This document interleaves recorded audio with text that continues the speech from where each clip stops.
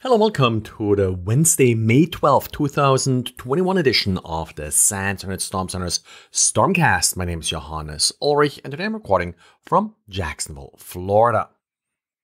Well, it's Patch Tuesday, of course, and if you look at sort of the high-level summary, this Patch Tuesday actually doesn't look too bad. It's only 55 vulnerabilities patched, 4 of them are critical, and 3 vulnerabilities were previously disclosed, but none of them has so far been exploited. But once you look closer, you may have discovered the remote code execution vulnerability in the HTTP protocol stack, or http.sys.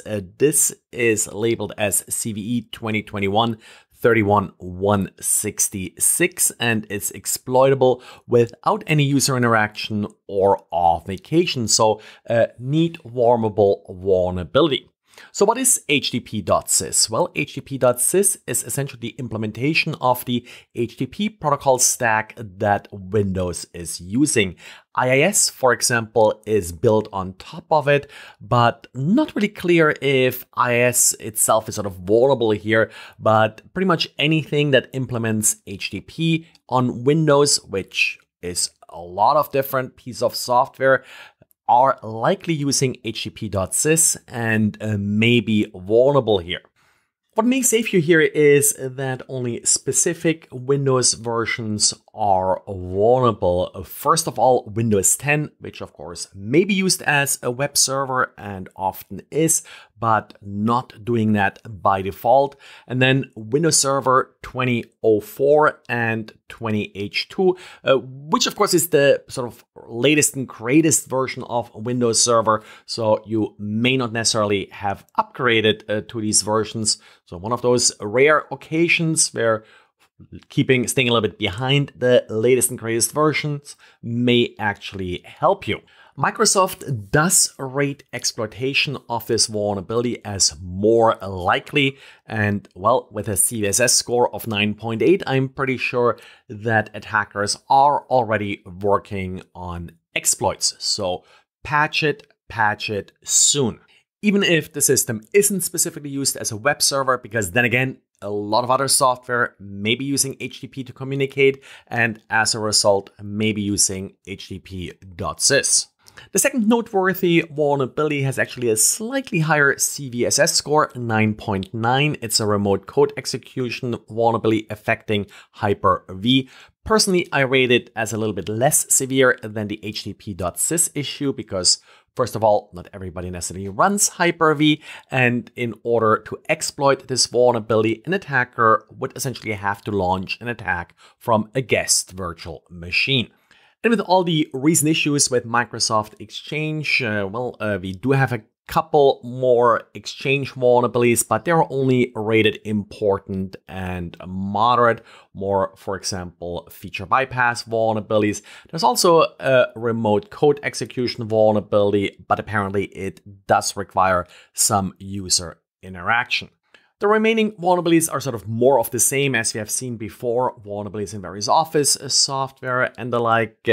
Maybe one reason we haven't seen so many vulnerabilities, individual vulnerabilities in this update is that, well, we actually don't have that many browser vulnerabilities, with a lot of this moving over to Google Chrome now being used as the core behind Microsoft Edge.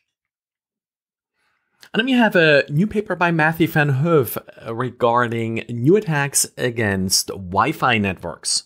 Wi-Fi networks are able to, first of all, fragment larger frames in order to increase the chances of the data being received. They're also able to aggregate multiple frames together into one frame in order to take advantage of the higher efficiency of sending more data and less header. Now, the way this is exploited is that, for example, handshake messages are often not encrypted, and an attacker may send a aggregated frame that has multiple subframes, where the first subframe is a handshake message, so it's not encrypted, and the second frame is an also unencrypted data frame. Now, the system should require that the data frame is encrypted, but by receiving that handshake message first, it essentially does skip the requirement to encrypt the following data frame, because they're both sent as part of this same aggregated frame, and as a result, the attacker would be able to inject plain text into a connection. Another vulnerability identified relies on the first feature, fragments, and typically if you have multiple fragments, they all use the same key in order to encrypt these fragments. Well, turns out that, again, based on implementation flaws, it is possible to use mixed keys for fragments, and as a result, for example, client data could be exfiltrated. Lastly, a fragment cache attack. This means that fragments that hadn't been used so far are not cleared from memory, so an attacker could send fragments that would then later come into play as another user is sending data to the same device. It's one of those issues where it's really hard to sort of do it justice in this couple minutes of podcast. So if you are interested in more details, I recommend you go to the link in the show notes. And there's also a Usenix presentation, a recording of that presentation included as part of the webpage. Well, and this is it for today. So thanks again for listening, and talk to you again tomorrow. Bye.